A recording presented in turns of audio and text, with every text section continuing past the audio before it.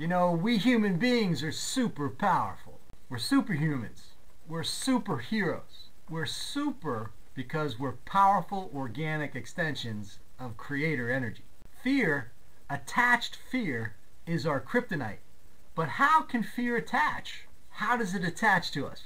The only way fear can attach, the only way fear can dig its talons into us, is if we are holding disempowering beliefs about us in our unconscious mind. And this attached fear is very sneaky because it hides in the recesses of our unconscious mind, where it is hidden from awareness in our conscious mind, where our conscious awareness just doesn't see it.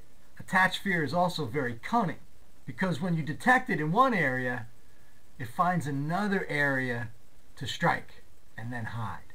So what's the medicine for this kryptonite infection? So if we're infected with this kryptonite virus, there are two very effective antidotes to this fear attachment. One is just intentionally and consciously think of something beautiful and feel the beauty of it. And then think of another thing and another thing. And before you know it, all you're going to see is beauty.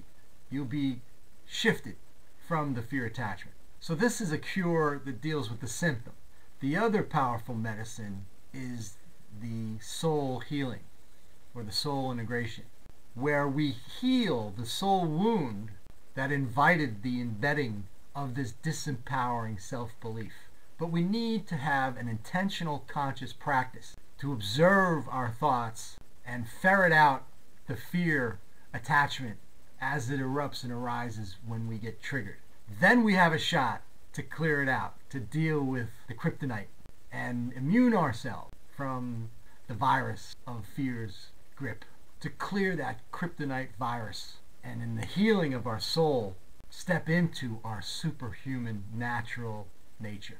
This practice of observing our thoughts and our feelings and the physiology of fear is our best method, is a powerful medicine to heal, to clear, to dissolve the kryptonite virus in our system, so we can embrace and fully express our superpower.